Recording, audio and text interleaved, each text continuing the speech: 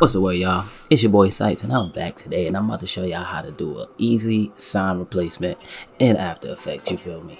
Alright brothers, let's duplicate our footage and let's solo the top layer. On the top layer, let's make a simple mask around any letters or objects we see on this sign. Be sure that all your masks are on one layer. Just make sure all of the masks are set to subtract. Once those masks are subtracted, I just want you to highlight all of the masks and right click and just hit track mask. I just want you to track them boys forward and backwards. And I want you to come to the content aware fill area and just change it to edge blend with a percentage of 2 and generate a layer. I want to let that load. So now your fill is complete. Just name that clean plate. And now you could take that layer with the mask on it and just delete the mask. Once all of the masks are deleted, you could take this same clip and pre-comp it and just name it letters. And now I want you to go into this pre-comp. Once you're in here, I want you to grab the first letter. Make sure you're on the very first frame. You go into rotoscope it, freeze it, and then pre-compose it. Once you're finished cutting out a letter, you can just grab the pan behind tool and make sure you grab the anchor point that's in the middle of your screen and line it up with the letter that you just rotoscoped. So I want you to take the same process and repeat this for every letter that you have on the sign. Me, I got mad letters. I got LASVEGAS. You get what I'm saying? So I'm just gonna speed through this, and when I'm done, I'm gonna show you guys what to do next. So yeah, it finished for me. So as you can see, I'm over here pre-comping, as well as moving those anchor points because your boy got a little lazy. You can animate this easily by just working with the scale. So I'm gonna highlight all of the clips and hit the stopwatch in the beginning. I'm gonna leave those there, and then we're gonna bring our cursor to the middle and just change our value to 0.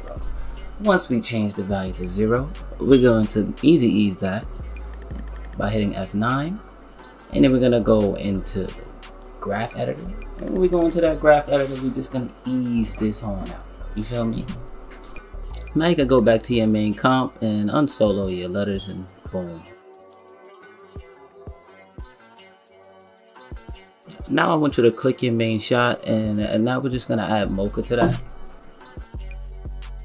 Then we're gonna hit mocha. When we go into the mocha, we're gonna grab the X-Spline tool, and we're just gonna make a simple mask around our sign in case it's moving. You feel me? I already don't have too much movement going on in my clip, but just in case you are, I'm telling you to mocha move. Just, you feel me? So you can be good in the future. But yeah, you're gonna track this and make sure you go back and you go forward, or the opposite. Pause. So then once you finish that, you just want to hit Control S and X out. Then I want you to make a simple text layer. I'm gonna change mine to subscribe because that's what I want y'all to do. And if you want to give it a highway feel, you could just go to Google and look up Gothic Highway and you go get that font for free. Once you make your text layer, you can just attach it to the mocha layer. And if you have an issue with the position, you can just change the anchor point position. Also, you can just turn this to a 3D layer, and I'm speaking about the text, and you can just rotate it in any direction you want for real. Trust me, it works.